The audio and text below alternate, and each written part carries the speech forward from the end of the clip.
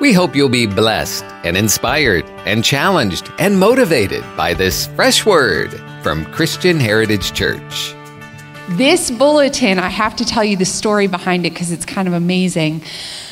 I felt like the Lord had been speaking to me about a word, and I thought maybe it was just a word for myself. And the more I received just confirmation after confirmation, I knew that it was really a word for all of us as the body of Christ. And I knew what the Lord had spoken to me, and I said to Pastor Steve out of the blue, "Hey, Pastor," he's in Oklahoma, by the way, taking care of some business at his father's property and farm, and I knew he was headed there, and I said, "Pastor, are there any crops on the farm? Is there by chance wheat fields on the farm?" And he laughed, and he said, "Amy, it's like 80% wheat field." And I went, wow. Okay, confirmation number 137. Check, God, got it. Okay, that is the message. And then he sent me some pictures. So that picture on the bulletin was not only a confirmation of God's word to you today, that is actually Pastor Steve's father's farm and property. Isn't that amazing? That's pretty good. All right. If you would, let's bow our heads and just pray before we get into the word. Father, I ask right now that you would give us eyes to see what you're doing, ears to hear what the Spirit of the Lord is saying. I ask that you would open our hearts, that your word would penetrate and provoke us to change and to obedience to you. Father, thank you that you are so faithful to us. And I ask that you would be in our midst as we dig into your word. Amen and amen. I don't know about you, but I love the word of God because it's absolute truth. In a world where there's a lot of things that are really gray, his word it's always absolute truth, and I love that. I want you to open your Bibles to Matthew Chapter 9, Matthew, the first book in the New Testament. If you'd open up to Matthew chapter 9. And I want to give you just a little overview of Matthew chapter 9 before we really dig into the text that I believe God wants to talk to us from today. So Matthew chapter 9, if you look at the headings, I'm just going to briefly summarize and go through it and get to the part that I want to focus on today. So we see that Jesus forgives and heals the paralyzed man. He also calls out the teachers of the law, which I love. They have a real holier than thou perspective. And he says, whoa, wait a minute. I can see right through you. I can see your heart and your mind, and I know what you're thinking. And that's evil. I like that part. I don't know why. Jesus calls Matthew into ministry. He explains why the disciples aren't fasting. And he says that there's going to be a time when the bridegroom is taken away, and in that time, they will mourn and they will fast and they will pray. And what he was saying is there's going to be a day where he will no longer walk among you in flesh, and in that day you'll fast and pray. And as I thought about fasting and praying when I read this, you know, if you were to look into scripture about fasting, which Pastor has called for a time in September of fasting and prayer, Jesus doesn't reference it very often by saying, if you choose to fast, if you would like to, it might be a good thing for you. If you look in scripture, you will see he actually says, when you fast, while you're fasting. If you look at that verbiage, that's insinuating that if you're a disciple of Christ, it's something you will do as part of your faith walk with him. So I found that to be interesting in Matthew 9. Jesus heals the two blind men. And just to throw it out there, I always find this very interesting. Jesus went out from there, and two blind men followed him. If you're blind, how do you follow someone? Have you ever thought about that? Yeah, sound. You know what I think? I think presence. I think when Jesus would walk down the street, I think the atmosphere shifted. I think that immediately people knew that there was something different and they could feel it. And every time I read that, I think, wow, I just think of him walking down the street, and I think about the presence, the atmosphere shifting and changing. And do you know that we have the ability to do that? That his expectation of us is that when we walk down the street, the atmosphere changes. Something shifts. All of a sudden, in a dark place, there's light. All of a sudden, in a place that's hopelessness, hope is automatically brought in. And you know why? Because the same one that those blind men followed lives on the inside of you. So when you walk, that same thing should happen. And if it's not, all we got to do is press in a little bit deeper, because he's faithful to show up. Amen? Amen. This is where I want to focus, and so we're going to read this text together. Verse 35 says, and the title says, "The workers are few." I haven't been able to shake this harvest thing and wheat. I'm telling you, everywhere I go, I've seen this scripture. I've seen wheat, pictures of wheat fields. I mean, it's like, okay, God, I got it the first 20 times. I promise I will deliver this word. So verse 35, Jesus went through all the towns and villages, teaching in their synagogues, proclaiming the good news of the kingdom and healing every disease and sickness. When he saw the crowds, he had compassion on them because they were harassed and helpless like sheep without a shepherd. And then he said to his disciples, "The harvest is plentiful, but the workers are few. Ask the Lord of the harvest, therefore, to send out laborers into his harvest field." And this is where I want to just park the car this morning, and I want to really dig into this text because I think there are some things that God wants to say to us from this. And the first is, if you were to look in the Greek text of this scripture, you would see that it's not as though the sheep were merely lost for a little bit without a shepherd. If you look at the Greek meaning of what that verse is saying, it's saying that they were actually tormented, worried, harassed. They were like prey among violent robbers. And I believe that the Lord would say to us that that is how he views the lost sheep, those that are not saved. Therefore, we should view the lost sheep as prey among violent robbers. So those that are not in relationship with the Lord are subjected to torment, harassment from the evil one. I believe that he gives us a response. He had compassion on them. Therefore, we should have compassion on them.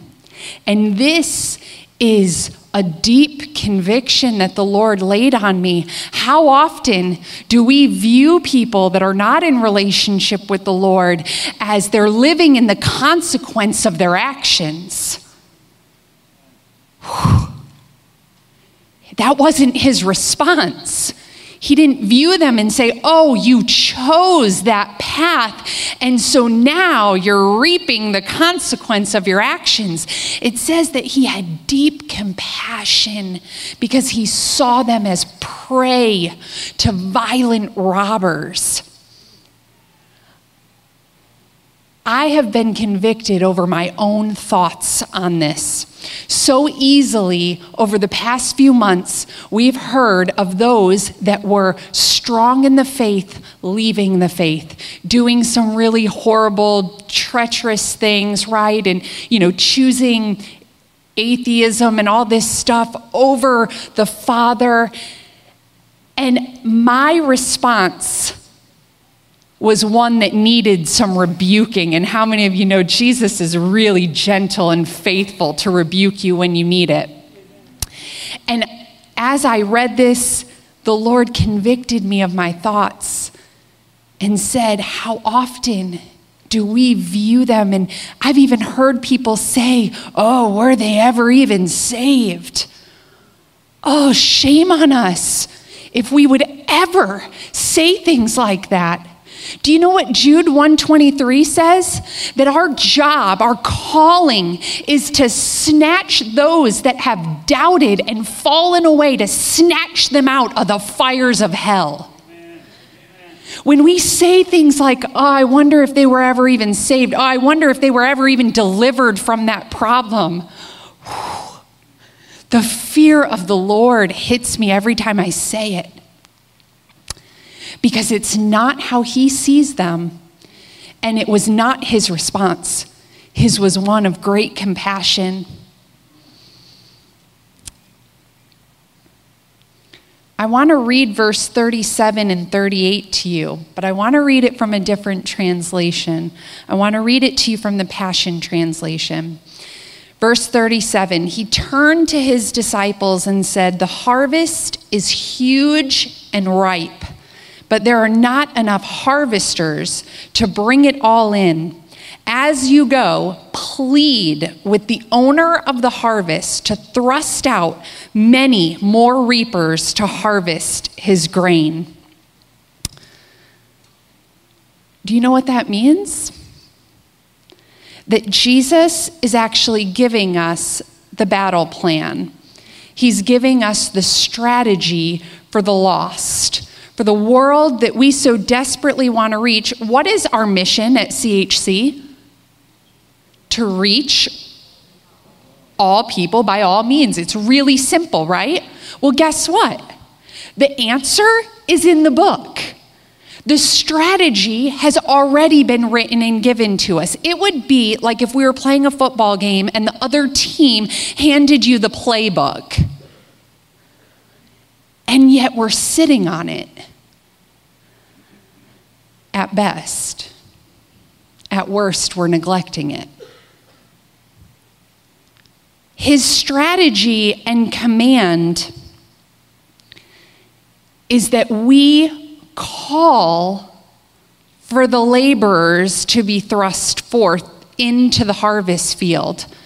And what does that mean? It means his big strategy, the big answer. Do you want it? Do you want to know how he plans to win the game? It starts with prayer. Did you know that it was that easy? We try a lot of different things, don't we? We're really good at putting together our programs. And God says, wait, hold on. If you just look in the red, I've actually given you the answer. And his answer is a prayer revolution. A prayer, when we pick up the prayer mantle and we start praying, Lord of the harvest, thrust forth laborers into your kingdom.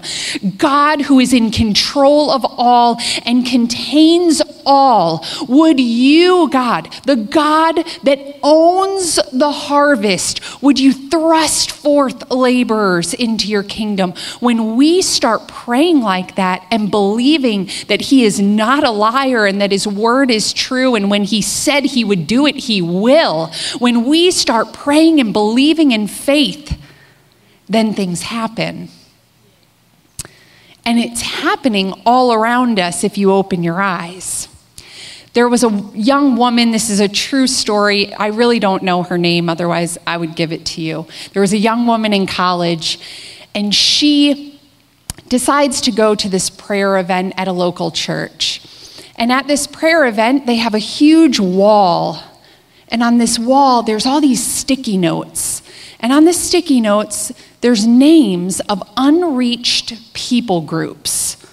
And the idea was that you would pick one up and you would commit to pray for that unreached people group.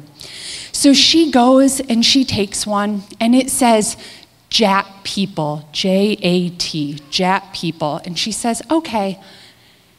And then she thought, I could probably pray for 2 people groups. So she goes to a completely other side of the wall and decides to grab another one and flips it over and looks at it. And it says, Jat people.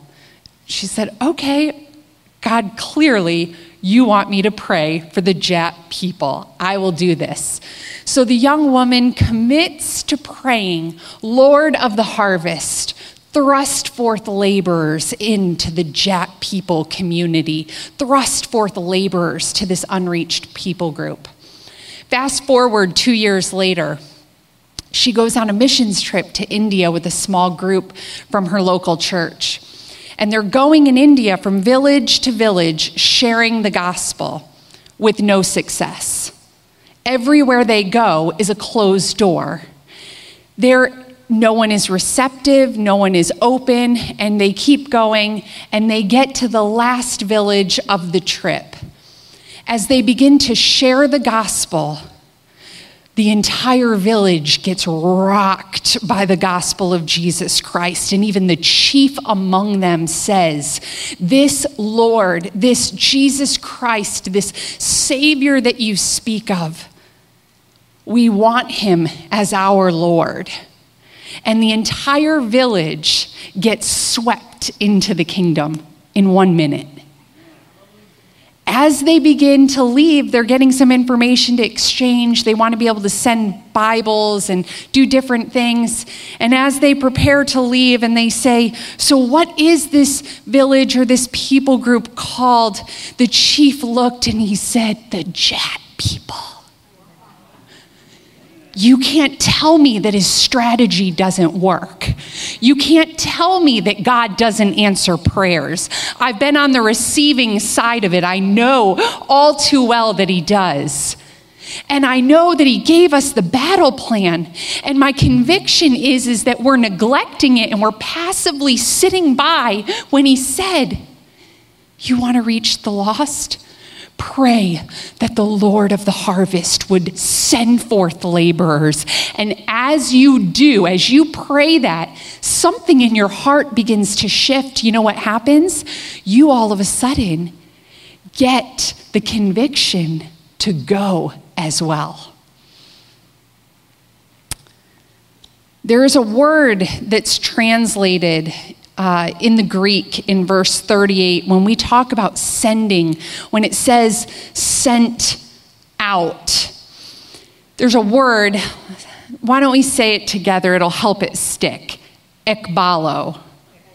Ekbalo, that's Greek. That word, ekbalo, in verse 38, is not if I were to send a letter, I would write the letter, I would address it, I would put it in the mailbox, right? I would put the little flag up. I would send that letter.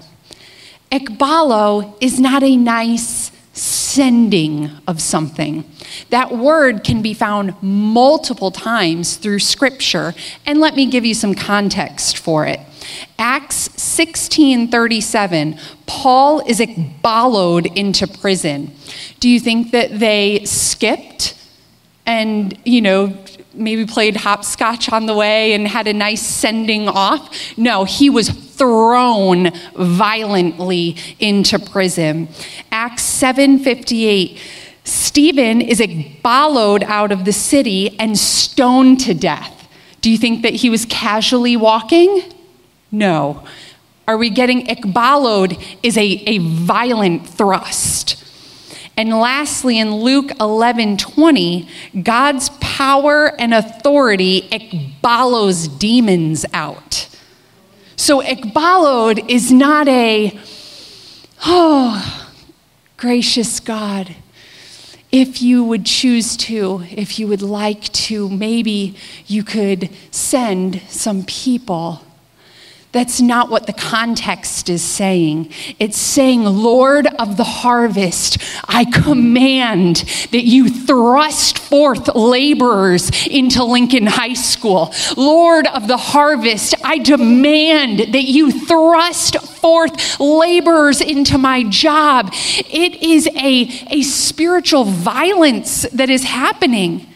And I believe that young college girl, I believe that she grabbed a hold of what Ikbalo really means. And she began to pray like it. And then the Lord of the harvest not only answered her prayer, but allowed her to be part of the answer. Whew, that's good. And that is the God we serve, that longs and desires to do that through us. So what does that mean for you and me? I don't know. Sometimes I read these stories and I think, wow, it must be really exciting to be them. Or, wow, that's a really great testimony or story. Do you know that God desires that that's your story? His will, we often pray, God's will be done on earth as it is in heaven. And his will is that today you would grab a hold of what this verse really means, and that you would take him at his word and you would watch him perform miracles in your midst. God gave us the battle plan, and my prayer is that we would be provoked to action. If you want to see your workplace start to change, we often hear people complain a lot about the workplace. You want to see your workplace start to change? Start to pray, Lord of the harvest, thrust forth laborers into my place of employment. You want to see high schools and middle schools and elementary schools start changing?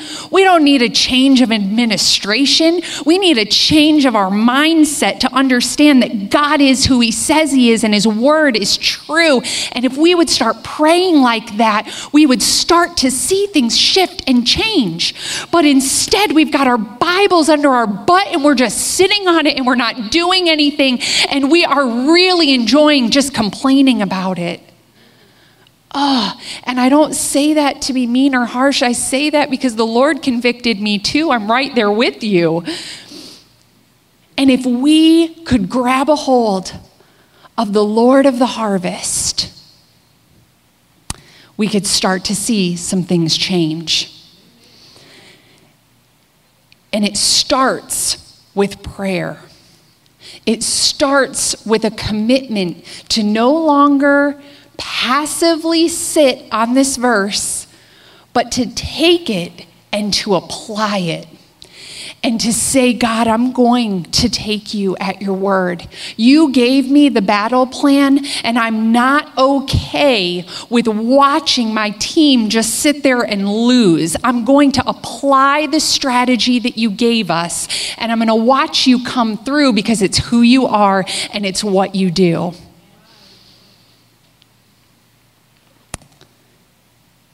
I believe that verse 37 and 38 is the fulfillment. I believe that's it. You want to know how to win the war, how to win the lost? I believe it's 37 and 38. And as you pray, be prepared that he may say, it's you. I'm going to warn you right now that when you pray, God does act and he does move. I began years ago to start to pray for the Arab world. It just, the Lord convicted my heart and I began to pray and really intercede for the Arab world. And one day in my prayer, I was praying, God of the harvest, thrust forth the laborers. And he tapped me on my shoulder and he said, it's you. And within a few months, we had moved to a city that was 98% Muslim Arabs. And sometimes God may call you to be the answer. And there are other times that he may just desire you to intercede and to pray and then to watch him move and shift things. If we could have the worship team come back, I want to begin to close, but I'm really going to ask that just from this point forward, you would take an attitude of this. That we have a job to do, and we haven't really been doing it that well. The good news is, God told us how we could do it better and how we could succeed. And all he's looking for, it doesn't even require you to physically do anything right now. All it requires is that your heart be open and obedient to him. That's all. So I'm just going to ask that from this point forward, you would give yourself a little heart check and you would just say, God, I'm open. I am open and willing to give myself as a sacrifice to you. And if it means praying, then that's what I'm going to do. If it means going, then that's what I'm going to do. And you know, going doesn't necessarily mean that you're going to Peru, even though I'm excited about going and I want all of you to go. It doesn't always mean, though, that you're going to the other side of the world. Going might be, I'm in the grocery store and as I walk out, I see a woman crying and I feel this gentle tug on my heart called the Holy Spirit, and I know that I'm supposed to go ask her if I can pray with her. Sometimes prayer and going is somewhere far and big, and sometimes it's just a really simple step in this direction. And all we're saying to the Father when we say that our heart is obedient is that we're willing to do whatever it is. If it's one step to the left to meet this person where they're at, or if it means taking 3 planes and a boat to get to a remote village, we're willing to do it. I want to close with this story. Raise your hand if you know who David Wilkerson is. So many of you do. Great. Glad you do. For those of you that don't, I'll give you the 60-second version. In 1958, David Wilkerson was a pastor of a small country church in the hills of Pennsylvania. And he himself was a country boy. So this was pretty familiar, easy, in his comfort zone. Yet David Wilkerson was never okay with just doing church. He always had this deeper desire for something more. And he, just like he did time after time again in the morning, grabbed his cup of coffee, sat down with a newspaper. This morning was different. As he looked at the newspaper, the front page had the faces of several gang members in New York that were on trial. And he began to weep as he looked at their faces, because the Holy Spirit had convicted him so strongly.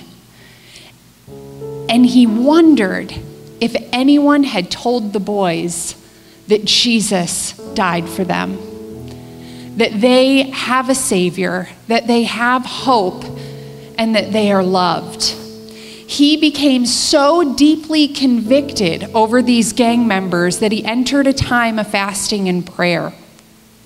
After a short time, that fasting and prayer led to him selling his television in 1958 to get enough gas money to go to New York City. The country boy goes to New York City to find these gang members and tell them the good news of Jesus Christ. That's a good story. When he gets there, he's not prepared for what he was going to find. I believe it was a holy setup. Amen. And what he found was that there was a drug epidemic sweeping the streets of New York and sweeping through the gangs.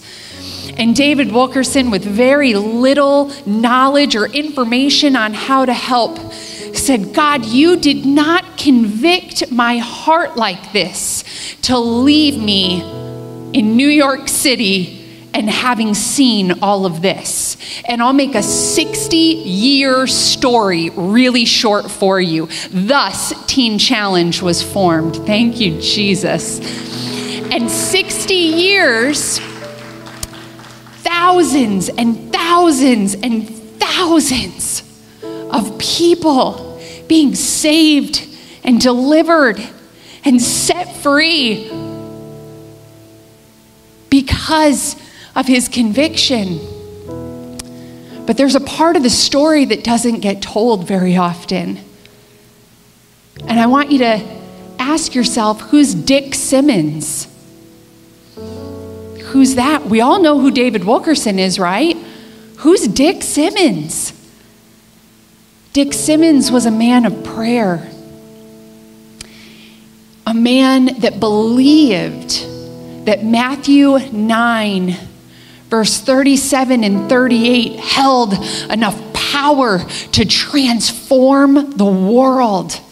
If he were here today, he would tell you that Matthew chapter 9, verse 37 and 38 could literally transform our world if we would take it seriously and do it. He was a man of prayer who prayed fervently, Lord of the harvest, thrust forth laborers into the gangs of New York. And he would pray that prayer. And one night it was said that he began to pray with an agonizing groan. It was so loud it woke neighbors and the police got called. And he was groaning and he was warring that the Lord of the harvest would thrust forth laborers into the gangs of New York and clean up the drug epidemic. That night that the police were called, that very next morning was the morning that David Wilkerson picked up that newspaper. You can't tell me that the Lord of the harvest is not giving us a clear message. Do you know what I think? I think David Wilkerson is an amazing man of God who was obedient. But I think without a Dick Simmons that was under the bridge warring day after day, God, send laborers, send laborers, send laborers, then Teen Challenge wouldn't be here today. Thousands of men and women's lives would not have been drastically changed by the gospel of Jesus Christ. All because one man took verse 37 and 38 and said, I believe that the Lord of the harvest will thrust forth laborers, and my prayers will shift his hand. Because one college woman picked up a sticky note at a prayer meeting and caught a revelation of what Ekbalo meant. And she began to say, Lord of the harvest, Ekbalo laborers to the Jat people. And they're swept into the kingdom like that. We don't need a program. We need people that will stand up and say, God, I have passively sat on verse 37 and 38. But what I'm saying to you today, Lord of the harvest, is that no longer will I passively sit, but I will take that verse and I will believe that you are who you say you are. And I am going to pray fervently. I'm going to pray with passion. I'm going to pray until we see that thing fulfilled and done. He may ask you to go. I believe that there are people in this room that will answer the call of being a Dick Simmons. I believe that there are people in this room that will answer the call of being an obedient goer as well, like David Wilkerson. But it starts with a commitment. It starts with a repentant heart to say, God, I haven't taken that seriously. And And I'm willing today to change that. I'm willing, I believe that you will do all that you say you're going to do. And so I'm going to ask that you would stand and that you would, as hard as it is, try to block out every thought, every distraction. And I want you to just take a moment with the Lord and tell him that you're getting it and that you hear his message, you've heard his call. And then what I want you to do is, if you are really, truly ready to make a commitment and put yourself on the altar, put yourself as a living sacrifice on the altar, then I want you to come to the altar and make a commitment today that you will pick up the battle plan, that you will pick up the strategy of heaven that he's downloaded, and that you will pray. First, it's a prayer movement. Second, it's a go movement. So if you're willing to make that commitment of, Father, I will pray. I will pray, Lord of the harvest, thrust forth laborers. I will be obedient to the call, and I will go. After you have spent a moment with him, if you're ready to make that commitment, then I want you to come to the altar, and you're going to make that commitment to him. You're going to make that commitment to him. I'm just going to pray. Father, right now I ask that you, Lord of the harvest, would speak to our hearts. God, thank you that your word is true, that you are not a man that you would lie, that you've given us the battle plan. God, I ask that we would have the strength and courage today to recommit ourselves to you, to make a new vow today, to forget the past, take a step forward and say, I am committing myself to prayer. I am committing myself to being obedient to Christ. Our prayer is that God will take this word and plant good eternal seeds deep into your soul. Father, we pray for your great wisdom to infiltrate this listener, draw them to you, and take them gently down the road to their next destination in life. And if you're in need of a home church, we invite you to join us at Christian Heritage Church on Shera Road in Tallahassee, Florida. A multicultural church founded on the truth of God's Word and the power of the Holy Spirit. For a worship service where the presence of God has first place, you're invited to Christian Heritage Church. Sunday morning service is at 10:30, Wednesday evening at 7, plus youth group and kid power and small groups and more. For all the latest information, visit our website, chctoday.com.